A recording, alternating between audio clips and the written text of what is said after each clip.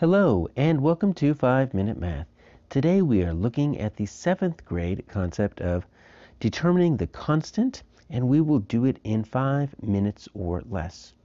So in 7th grade we need to become very comfortable with this equation, y equals kx.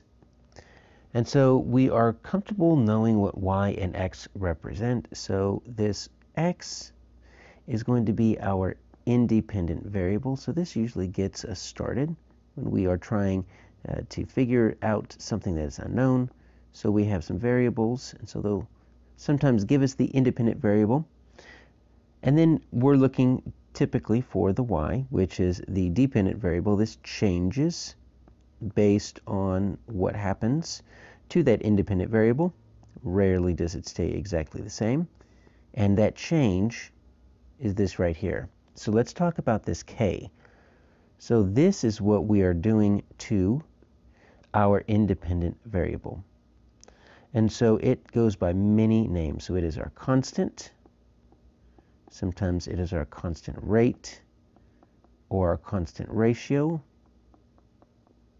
Sometimes we'll just call it the rate of change. But what we're looking at is how we can isolate that constant in this particular video.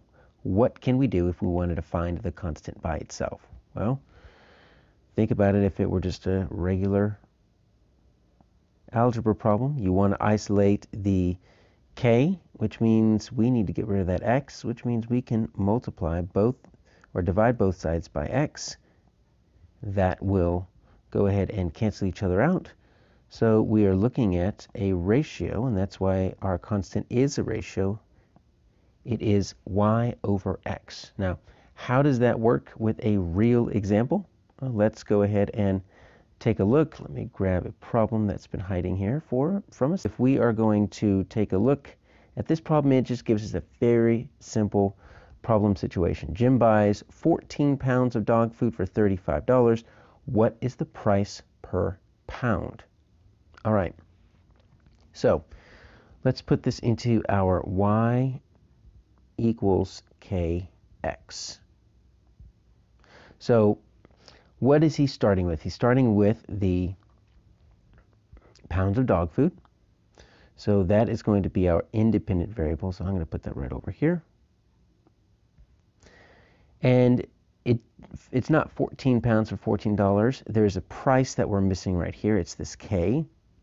And that gets us an ultimate cost of $35, right? So $35, because you need to take your 14 pounds and you need to multiply it by, here's our unit rate, here's our constant, our ratio, whatever you want to call it, our price per pound. So we're missing that. So if we wanted to isolate this k, we'll just go ahead and call it k here. Well, we know that what we would need to do, since we're multiplying that 14, is divide both sides by 14.